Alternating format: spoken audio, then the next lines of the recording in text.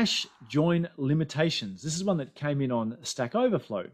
I'm doing a not in query and hoping to get the fast hash anti-join, which is a very cool way of doing a non-membership. Hash anti-joins are super fast. But this seems limited to being in only a single column in the subquery. Is concatenating all the columns, if I want to do more, an acceptable workaround? When I read this, my first thought was like, I am unaware of any single column limitation in the not in part that would block a hash join. So I'm going to create a table called T1, create a table called T2. I'm going to put 100 or 1,000 rows into each one, gather some stats. They have the same data in each one, obviously, so we're not going to get any results from a not in query, but really we're just interested in the execution plans. And so this is the example that came out on Stack Overflow. When I got 2 columns in here, not just 1 column, select star from T1 where X, Y not in, select XY from T2, no hash join. What it does is the merge anti-join, which is generally more expensive because we have to sort both input sets and then merge them together. It's a big slug on your temporary table space. And so here's the question. Then they said, well, this is how I'm working around it. Rather than doing X, Y, I'm concatenating the two.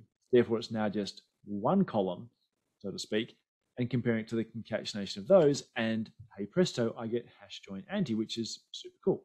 What's going on here? Because as I said, I'm pretty sure there is no limit to the number of columns you can have there.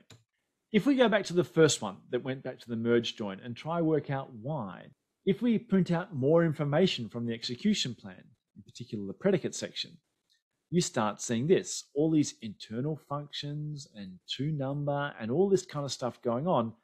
This is perhaps a better clue as to why we couldn't do a hash join, because hash joins are generally about pure equality and pure inequality.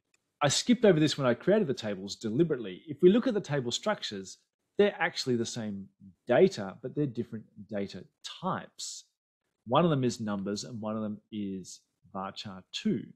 So if we actually take that into consideration and bring all the data types into alignment, tochar on the numerics, then compare them to characters, hey presto, I get a hash anti-join. There's no limit on the number of columns, but there is consideration, like all things Oracle, that you want to get your data types correct. Having said that, let's explore a tiny bit further. Drop the tables now, they're both created as integers. So data types are now in alignment. Populate them, gather some more stats, we're good to go. As I said, now that the data types are in alignment, we should be able to get a hash join, right? No, we're still back on the merge join. Why is this? We can see now in the notes section, I've eliminated all the tochars and the toNumbers. There's no data type conversion going on. However, there is still some functions being applied. This internal function, we're not told what the internal function is, but the reason it's there is because we have to deal when it comes to membership and not membership with nulls. If I recreate the tables, both with not null, then I know that there's always data in both sides of the subquery. Repopulate my data, explain plan, and there's my hash join.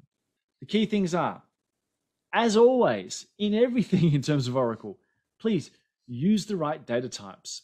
You always get punished in some way, shape, or form. We've done office hour sessions, I think, last month where we had things like nchars and varchars. Use the right data types when it comes to comparison.